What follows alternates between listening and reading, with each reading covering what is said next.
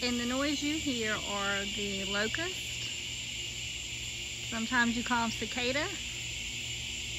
And they're really loud at night and in the morning.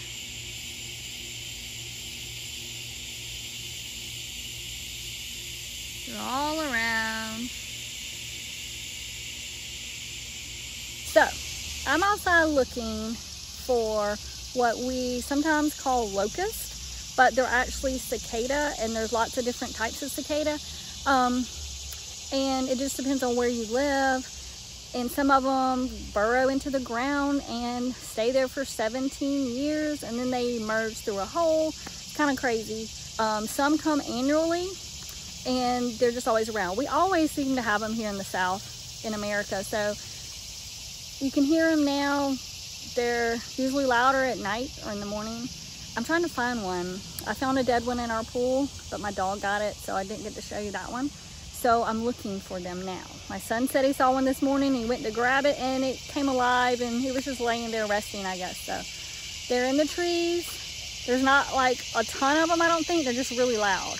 And it's the male, and he has something kind of in his body that vibrates, and he's calling the females. Sounds like a lot of them. People started calling them locusts because when the settlers came to America in like the 1600s, they were familiar with locusts, which were like grasshoppers, and they would eat their crops. So they heard this noise and they thought they must be the locusts. And they were coming to eat all their food, and they didn't realize that it was just a few that make all this noise. So anyway, I'm gonna try to find one so I can show you. And I'm hoping he'll be alive because it's really cool. Good morning. I found a cicada. He was sitting on, it was over by the gate, and the dog was messing with it. Abby was trying to get the cicada. Yeah, so I took him so we can look at him. He's dead, unfortunately. He's alive. Oh my gosh, the cicada, is he upside down? No, he's right side up. Okay, look, it's a cicada. Eddie found him on his Jeep, so Eddie, touch him and see if he'll flicker for us.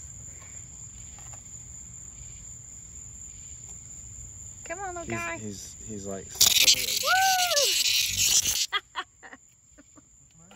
Oh my gosh, you little cicada. Come on, little guy. Do it again. Oh my God. Okay, he's like a firecracker. You poor thing. You probably want to get off the car. It's really hot. Oh, there's a cicada.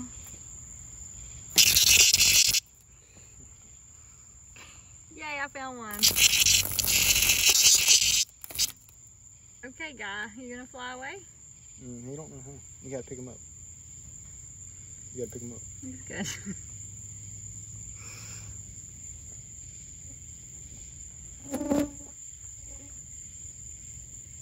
We finally found a cicada.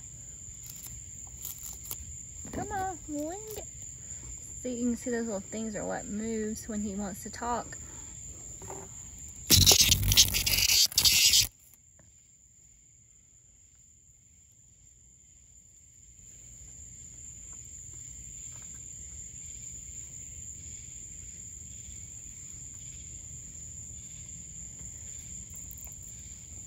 So now that you have seen the cicada in action, we're gonna look at him a little closer.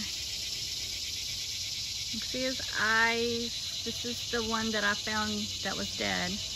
Beautiful wings. Underneath, he has little tymbals that vibrate 20 to 30 times a second to make this noise that you hear. So cicada starts out in a tiny larval stage when the eggs are laid. The eggs are laid on trees, and then the larval stage, it crawls down and burrows itself into the ground. And then after a period of time, it develops and crawls out of a hole. So we have several of these holes in our yard. I'm pretty sure that's where they came from. Then they crawl up onto a tree and they attach themselves to the tree. And then they shed their exoskeleton. So this is an example of one that is crawled up on the tree. And you can see the slit in the back And out of that slit emerges the cicada that we see. So it's pretty interesting to me. As a kid, we would take these bugs and put them on our shirts and walk around with all these little bugs on our shirts because they stick really well, their little claws. So the cicada comes out of that shell, and then they fly around and do their little insect thing.